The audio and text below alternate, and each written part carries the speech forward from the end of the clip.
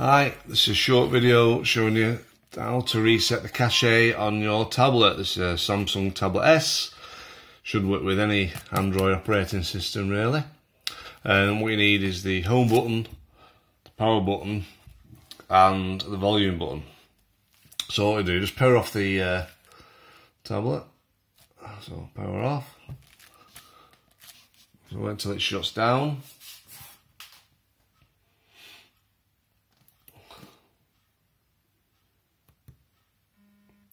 There we go, it's shut down. Now all you have to do is press the home button, the volume up button and the power button all at the same time. So I'm going to do that now. The device will start up and you should see the Android icon, and then you just release all the buttons. There we go, so we released, and now we see a new menu. And what you're going to do is scroll down or up with my thing using the volume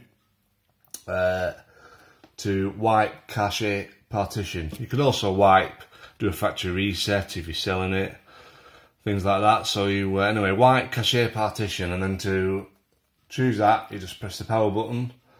Are we sure? Yes, select yes, power button again, and then once you've done that you've got to reboot. So it says reboot system now, and then press power again. Your tablet will shut down, as you can see what mine is doing, and it's restarting.